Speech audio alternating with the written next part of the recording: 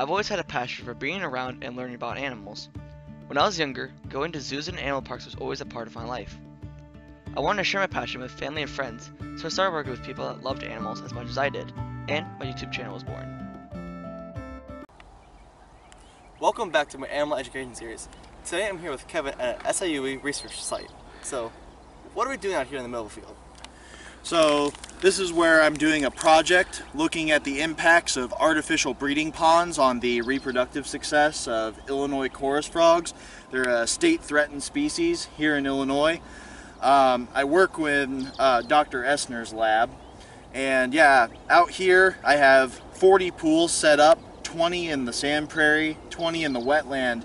I'm trying to find a suitable site for these ponds and trying to see whether or not they serve as better breeding habitat than where the frogs currently go to off-site in some of the agricultural ponds. So far, what has your data shown? Which is better? So this year we just started getting recordings of Illinois chorus frogs being out here in the sand prairie, but for right now most of the frogs are over on the agricultural ponds still.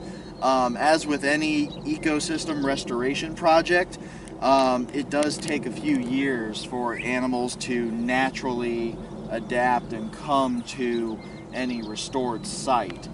But our data is starting to show that they are coming here to the artificial ponds. As far as suitable habitat, we hypothesize that the sand prairie might be better because it's closer to where the frogs overwinter. And the dry habitat tends to deter any predatory species. But unfortunately, the wetland has been showing a little bit more activity, and it's probably because the sand prairie is too dry for most amphibians to come over here. So we have more diversity over in the wetland than we do in the sand prairie. And then you're also going through a little bit of a dry spell right now. So how's that affecting your results?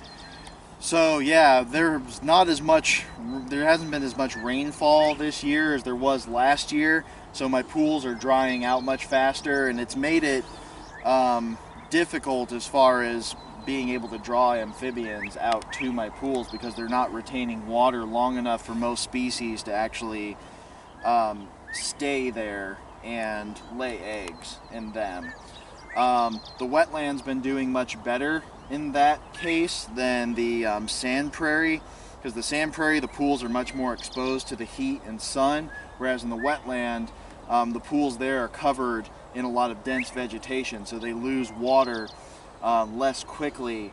And so I've had much more reproductive success with different frog species like western chorus frogs out there because they retain water, much more water over time. And we just kind of walked through some of the wetlands, and you're saying that it's supposed to be waist deep water.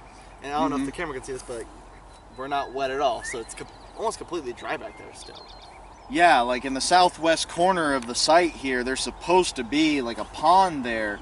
And yeah, when we walked back there earlier, there was no water whatsoever. It's a bit moist, but besides that, it's completely dry. Yeah, and that's the unfortunate thing about ecosystem restoration projects, is that you're at the mercy of environmental conditions. If you have a dry spell one year, that could have a lot of negative impacts on your project, and it's you just have to weather through it and hope that conditions improve in the future. So if my cameraman would like to come closer, could you show us around this pond and kind of what you've done to it? Sure. So this is one of our ponds in the sand prairie. All 40 ponds are like this. They are Plasguard concrete mixing tubs. They are 2.5 feet in length, 2 feet in width, and 8 inches in depth. All we've done to them as far as modifying them, so we've put them flush to the ground so that it's easier for the frogs to get into them. We've put sticks in the corners so that way the frogs and other native species can climb out in case they fall in.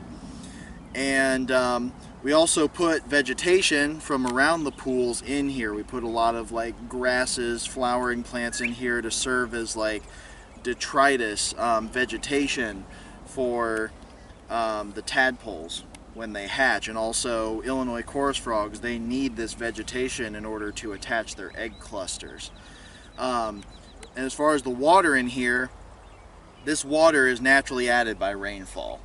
So outside of adding the vegetation and the sticks, we haven't done anything else to these pools. We basically let nature take its course as any appropriate ecosystem restoration project would. We try to minimize interference in the native system. So what kind of animals have you found in these? Obviously there's mosquitoes. We're probably watching like swat and hit throughout the entire video. But besides mosquitoes, what else do we have here?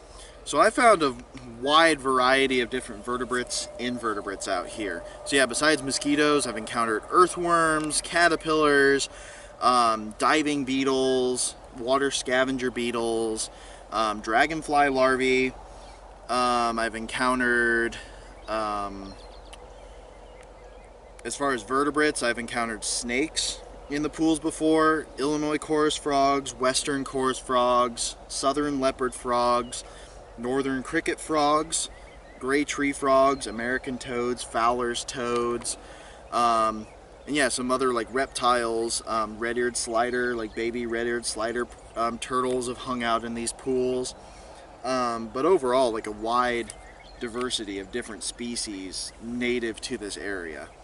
Well, I'm sure this has been a very long video. I could see the light dropping. But thank you so much for telling us about the research. I found it extremely fascinating. I'd like to see what you come up with in the future. Yeah, definitely. I should be publishing my report to SIUE later this year, and yeah, once I publish it, it'll be available in the SIUE library for students and the public to look into to see what my research was like. Well, I'll definitely read it. Yeah, definitely. I'll look forward to it. And thank you guys so much for watching this week's episode. Don't forget to leave a big thumbs up down below, subscribe to my channel, and also check out my Instagram @ColeShirk. And as always, I'll see you next week.